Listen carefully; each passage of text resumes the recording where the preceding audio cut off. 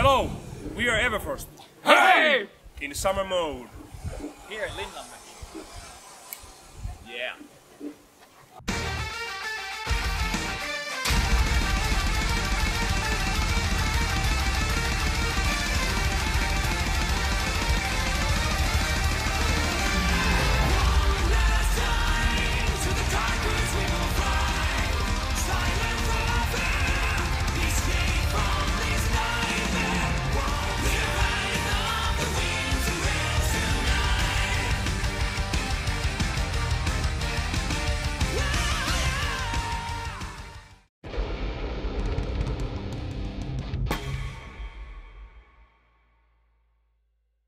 It all started when I moved to Finland from Australia and I wanted to make a band, and I had a friend called Markus who lived in Lahti, and I had other friends, so I was basically putting an album together called Blood Emotion, which was the first Everfrost album, and I needed a guitarist, so you know, I knew like Maka could play really well, and I was like, hey, I need someone to do guitar solos for the album, would you like to join?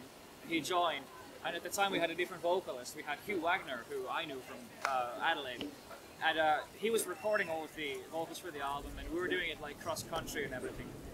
And once that album was done, we were like, okay, like we want to actually make a band of this and play live. So Lineup changed a bit after that. Yeah, it started. Decision. That's right. It started to change because Hugh wasn't going to move to Finland, so we looked for new vocalists, and I met Mikael.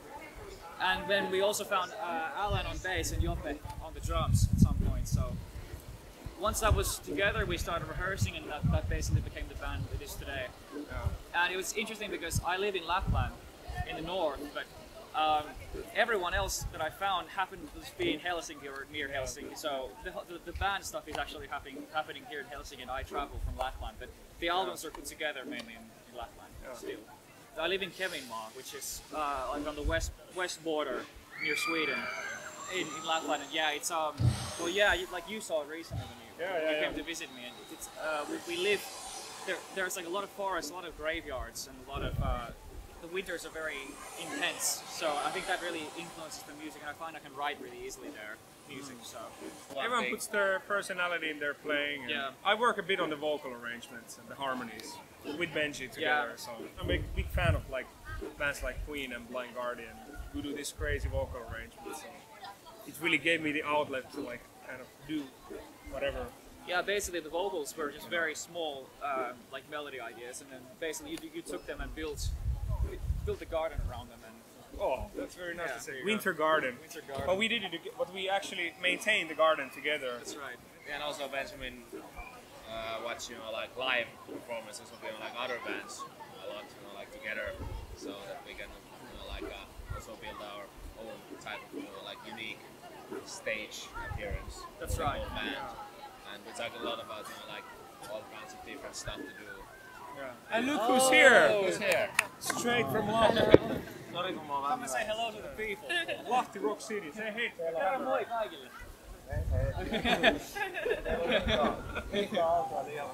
Hey, welcome to Helsinki.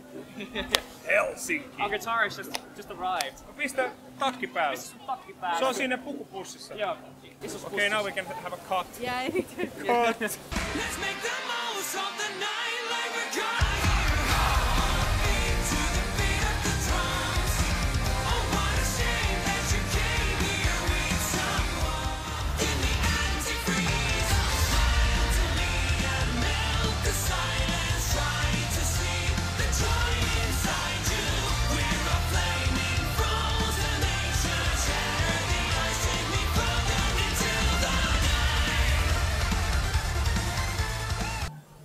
Cut. Doing the first album was the thing that like made it possible to realize what we had to do to make a better album, and like to realize the actual goals of the first album. We've never had any real kind of like influence or ideal or something to follow with combining things like anime and manga with metal music or in like a concept album form. So learning from mistakes of the first album, what worked, what didn't work. We decided to do things differently with the second album, for example, having a more coherent manga thing happening, and also with the sound. Once you made the first album, you just realized this could be better, this could be better, we need to be like this. And as a producer and as a mix engineer, I think I developed as well over that time. So. Oh yeah. You wanted a more cohesive story, like. It was harder to follow the first one. Yeah, not so cryptic. Like still having that depth in there. Of course, with the new one, there are still some things in there that are left a bit cryptic. Oh yeah, you interpret things, but yeah, it's. But it's not only that. Yeah. But one thing, that's right. Yeah, and one thing I have to mention actually is that throughout the making of the album, musically, the whole time these guys were saying like, "Hey, I want a song with this." What was one of them? Yeah, we wanted Euronosta in a lot of the songs. Yeah, Euronosta, like key change, modulation. And like something like, okay, we're gonna have like a really epic long song, like 15 minutes long or something. We actually, the good thing is I think we talked a lot about what kind of songs do we want to have on the album. Yeah, and like, and it was I think it was more planned process maybe than Blue Eye was. Oh, definitely, yeah. It was much more focused. From the first album, it was like a big step forward with the guitar sound. Yeah, we both agreed it needed to be better, and also the bass sound too. Yeah, that's true. Yeah, we had also had a big with the bass sound. With the bass sound, we had a bass producer. Yeah. Deliberate process of designing the sounds. It was really helpful. Yeah, that's right. Like Atsu said, only the bestest of pedals. The bestest. Yeah. One big thing is like learning when you have a lot of elements going on, how to make it work all together. And I think like one of the biggest things I'm learning, and probably what's going to change even with the third album, is less is more.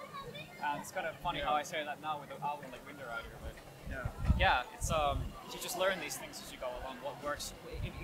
Sometimes it can sound much more grand and big if you pull things away. But that's actually utilized a lot in Winterider. Like there's parts of the songs which are very minimalistic. There's no like kind of. I wanted a more dynamic sound. No polyrhythms, no harmonies, just like hard hitting riff. Yeah. That's the main thing. Like Chain Lace comes to mind. The riff, like but then at times it can get really grand, like Whisper in the Frozen Tale, when it needs to in the story. So. That's right. At the end of the first album, the characters manage to save their friend from the cursed tower and they return. And what happens with this story is it's actually set maybe 2 or so years after what happened then, because they went back to school, they graduated, and they met some new friends. But then what happened was endless winter hit the town where they lived, and the town started to run out of food and supplies, and everything was going mad in the town basically, and dangerous, because things like cannibalism and horrible things started happening. So they decided to leave the town with their friends. They decided to leave the town with their friends and go to one of the characters' summer cottages on the lakeside, because there was more food there and everything. It was going to be more safe, so they go there. And then basically the album is about them surviving and coping with the cold and the possibility of death. It's about enjoying life, even though it's sad. Even though it's a sad story, it's about fairy tale and living while you can and living while you're alive. And even if things are horrible going around you, because things aren't sunshine and rainbows in the world. But carpe diem metal. Yeah. Carpe diem metal. The biggest struggle. Production probably. Like just realizing the ideas, making them as tight as so that everything works, because it is quite complex music. So So if anything is a bit sloppy or not mixed the right way, it's gonna kind of fall apart. So that's why it took a long time. Also. A lot of feedback, throwing between things and seeing like what needed to be improved, and talking about just the direction of things. But also some of the songs really tested us as musicians, and tested me as a mix engineer, because. But for example, when we started, also tested your computer. Oh yeah, it really did my computer. Roasted his computer. Yeah, but he broke your computer. Right? I can't mix big things on it at the moment. It just can't do it. It broke down. It can't play the mix files anymore. It's just heavy melodic music with a lot of influences from different genres. Japanese music meets Turmion Kätilöt and Rammstein meets Nightwish and also Antarctica. If you were to take one element that's kind of used throughout the whole thing, there's a lot of wintry elements in the music too, I think. For example, there's a lot of sleigh bells and church bells and seasonal instruments of Christmas. So there's a bit of a Christmassy sound too. Let's see if that's in the future. We might have Yeah, some summer it might songs. change. It might change, you know. Beach party. Yeah, or it might get really dark. I don't know. Yeah. Do black metal album. Yeah, or it's I don't know, but I mean it's still heavy. The whole idea is, you know, you can be influenced by different things and experiment, but it's heavy metal music. It should be heavy. It should be powerful. It should be something that is gonna get you out of the bed. Yeah, like we are doing something fresh, but still like relatable. Rooted in those that's right. sacred traditions of And heavy metal. I think we definitely have like our own signature sound. Yeah, Like from all elements of the playing. You know.